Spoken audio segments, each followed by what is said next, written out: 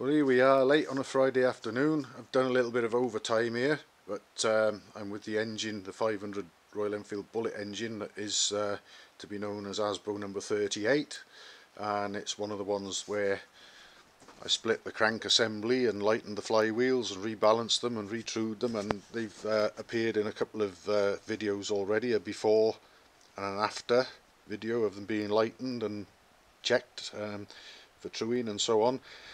And these are the ones that, to all intents and purposes, although they clocked 0.02 of an inch run out, they both recorded that at the same point of rotation. So I explained how one essentially cancelled the other out, and to all intents and purposes we had no run out.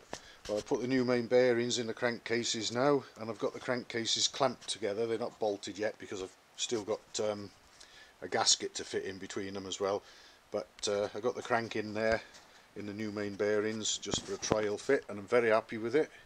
And if I rotate the crank between my finger and thumb down there on the timing side main shaft, you'll see that I can turn the crank to pull the conrod down, let go of it, and it comes back up.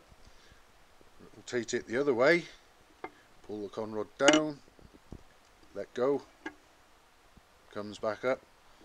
Rotates nice and freely all the way round, even rolls back a little bit after stopping.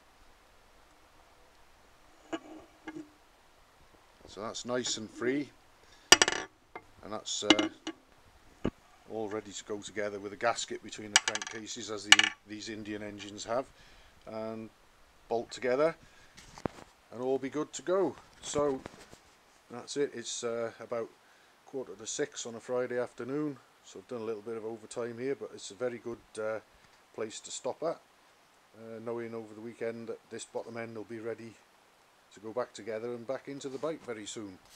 And there's just one wheel to build for it, because we've done the front wheel, and the rear wheel hub is over there in a lathe, all polished and ready to be built into a wheel. So Asbo 38 is well on the way. So that's where I leave it for the weekend.